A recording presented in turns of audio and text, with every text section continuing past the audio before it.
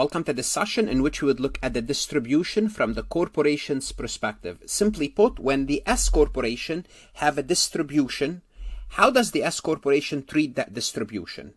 In an S corporation, we have two types of distribution, liquidating and non-liquidating. So in a non-liquidating distribution, means the company is not going out of business. They're going to distribute some cash, property, but they're going to be remaining in business.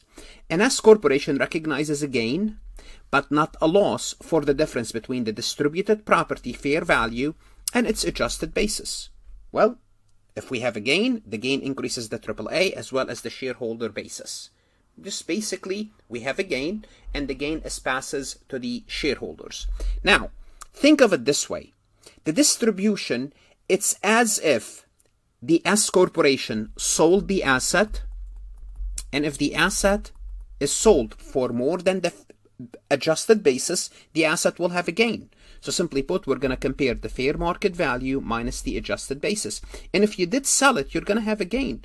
Guess what? Go ahead, recognize the gain, and the gain will increase the basis for the shareholder as well as the AAA account.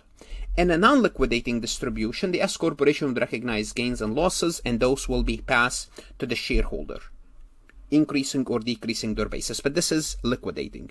For now, we're going to be dealing with non-liquidating. The best way to illustrate this concept is to take a look at an example. Before we proceed any further, I have a public announcement about my company, farhatlectures.com. Farhat Accounting Lectures is a supplemental educational tool that's going to help you with your CPA exam preparation as well as your accounting courses. My CPA material is aligned with your CPA review course such as Becker, Roger, Wiley, Gleam, Miles. My accounting courses are aligned with your accounting courses broken down by chapter and topics. My resources consist of lectures, multiple choice questions, true-false questions, as well as exercises.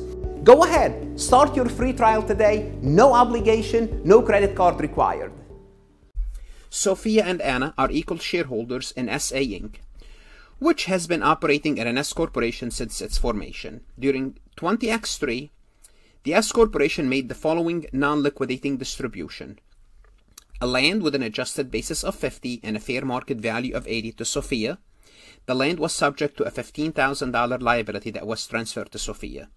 For Anna, we gave Anna cash of $20,000 and a machinery with an adjusted basis of 50 and a fair market value of 45. Well, now we need to determine the amount of the gain or the loss that SA Inc., which is an S corporation, would recognize on this distribution. Well, let's start with Sophia first. Well, we distributed a piece of land with a fair market value equal to $80,000 minus the adjusted basis of 50. Do not worry, when you're computing the gain or the loss for the corporation, the liability has nothing to do with the gain or the loss. Therefore, we have a gain of $30,000. So Sophia will have a gain of $30,000, the difference between $80,000 and $50,000. Anna, she received cash. Well, easy. Cash, the fair market value of the cash is 20. Its adjusted basis is 20. There is no gain, no loss. Now we look at the machinery that Anna received. The machinery has a basis of 50 and a fair market value of 45. What does that mean? It means if they sell this machine today, they would incur a loss. Well, there is a loss.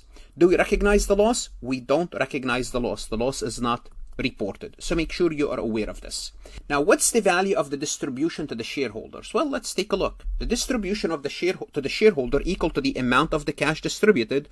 Of course, if you gave someone $10,000 in cash, the value to them is $10,000 plus the fair market value of the property minus any assumed liability. So if I gave you today, let's assume I gave you a piece of land. Okay, it has a fair market value of $100,000. You'll be, okay, great. You gave me $100,000 of value. Now with that piece of land, I attached, in other words, that piece of land has a liability. In other words, there's a lien from the bank. So there's a debt on that land, a debt equal to $20,000. So if I gave you that piece of land, and with that piece of land, you're responsible for the debt. Basically, what I gave you, $80,000 of value, because to own this land, you don't really own the land until you pay off the bank. So if you sell it today, you sell it for $100,000, you would have $100,000 in your hand. You're going to go to the bank, pay the bank $20,000, and you're left with $80,000. Therefore, we'll take the fair market value of the property distributed and we deduct with it any assumed liability. That's the amount realized to you. Now, how are you taxable? Well, you'll take the cash received. So let's assume I gave you $10,000 in cash, $100,000 in fair market value of property, and there's a liability of $10,000 attached to that property. Well, the amount realized in total is $100,000. Then you compare that to your basis, whatever basis you have for that property or whatever basis you have, equal to your taxable gain or taxable loss. Let's take a look at an example. Let's continue with the prior example. Okay, basically what we did, determine the value of the distribution received by each shareholder. Well, let's look at Sophia. She received $80,000 land. There's a liability of 15. As far as Sophia is concerned, she received $65,000 amount realized.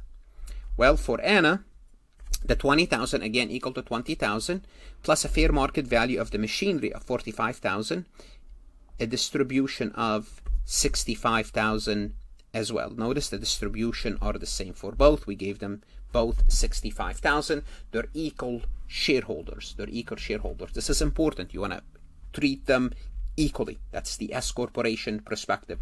What should you do now? Well, go to Farhat Lectures and look at additional MCQs, true, false, exercises, resources that's going to help you understand this concept better. This is an important concept. Don't underestimate the distribution from the corporate perspective. How is that distribution treated? Well, if you have a gain, the corporation would recognize a gain, and if there's a loss, they will not recognize the loss. From the shareholders' perspective, they receive something, that's the fair market value. If there's a liability against that something, we will deduct the liability. Good luck, study hard, and of course, stay safe.